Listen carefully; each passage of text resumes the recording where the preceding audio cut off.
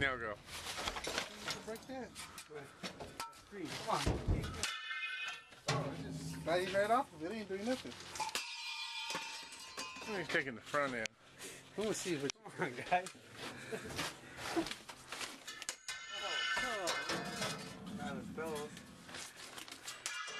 Come on, man. You need to. Oh, George. What is the giant? Come on, man. You can let the little guy beat you, man. Hey, I took some of that front off. Come on. Come on, George. Oh, George, come on, man. You got that's it, George. Fun with garbage. What's going on? What's going on? A giant's life. So the other night I went to Prime Cut for the comedy night. Some friends of mine were performing and I wanted to give them support. And they were doing some open mic before the actual comedians went on. And I decided I would go back up. I haven't for a while because it was a little bit hard because the last couple times I did, the audience was just really hard. And I just realized that they wanted crude humor and everything else. And I just wasn't willing to go that far. So I'd kind of given up on my comedy train. So I wasn't planning on going up, had no intention. And one of them basically said, hey, go up. So I was one of the last of the open micers basically to go up.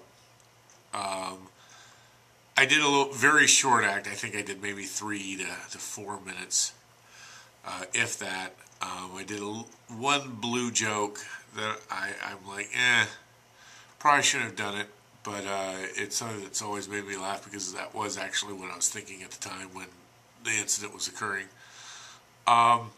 There was a lot of things that I was going to say that I forgot.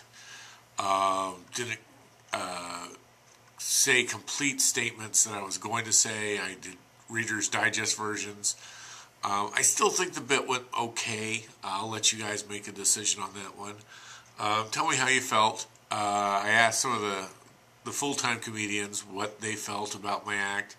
One of them told me I was better last time he saw me, but I also did a little bit of sideshow that time. This time I didn't do any sideshow. I wanted to try to be pure stand-up, not use a crutch. So yeah, if you like what I did, write it in the comments. If you didn't, write it in the comments. It doesn't hurt my feelings either way. I'll take it as criticism and hopefully corrective criticism that I'll learn from. When I started talking to the comedians later that night, I mentioned some other stuff that happened in my life. And they were like, why didn't you mention that stuff? Why didn't you do that? So I'm going to have to work on my act again. And maybe I've been asked maybe to perform next week at another venue that has more... It's more acceptable to comedy. The problem with Prime Cut for comedy is people don't go to see a comedy show. They go to eat a steak or get a drink, and then by chance there's a comedy show. This other venue, basically people are going to see a comedy show, and that's what their attention is for. And so with that being the case, I'm having a feeling that that's what I'm gonna try there and see if that's better. Because, as I said, I love comedy. I would love to be part of comedy. I've done very good in sideshow. I want to see what I can do in comedy. So we'll go from there and see what happens. Enjoy the video. Let me know how you feel about it. Yeah, that's right. I was in the movie Big Fish. You might not recognize me. Here, I'll do my scene.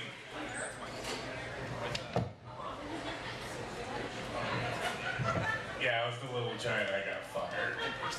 When Danny DeVito told you to take a hike, you kind of know you're in trouble. Yeah, I've been starting comedy, but I realized that my whole life has been comedy because when you're my size, you're going to be sticking out no matter what. I mean, here's the thing. When you go into a room, what's the first thing you look? You look at the area, look at the people who are there. I'm looking for ceiling fans.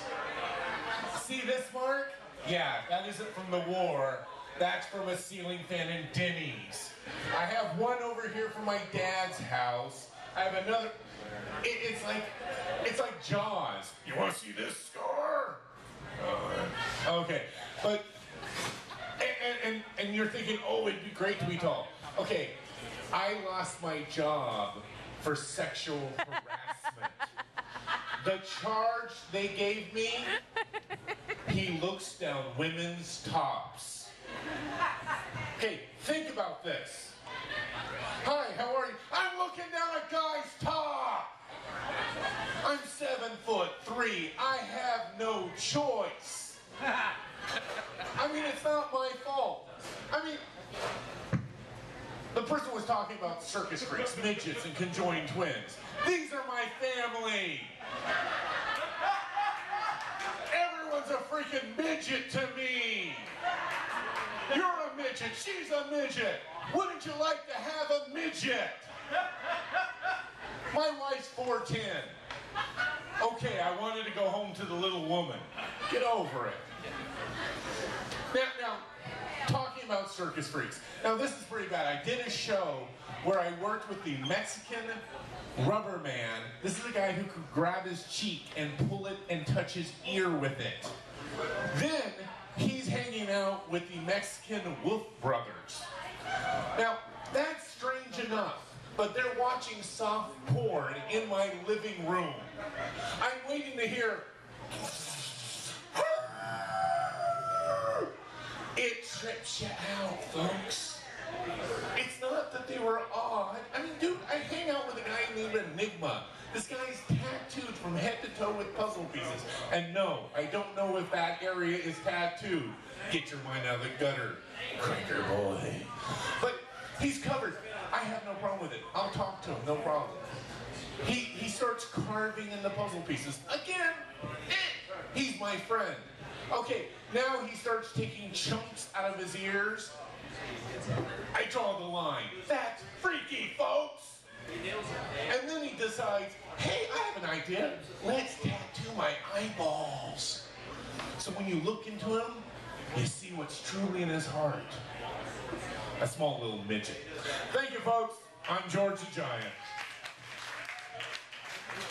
Give it up for George, huh? So what we just found is an old video camera with the whole unit. So basically this thing would strap on your side, like so. Dun, da, da. And you could go tape everything. So ain't that cool? You could tape everything. But now, you just carry one of these little things around and you can be special. Maybe I'll bring out the old cell phone that we found too.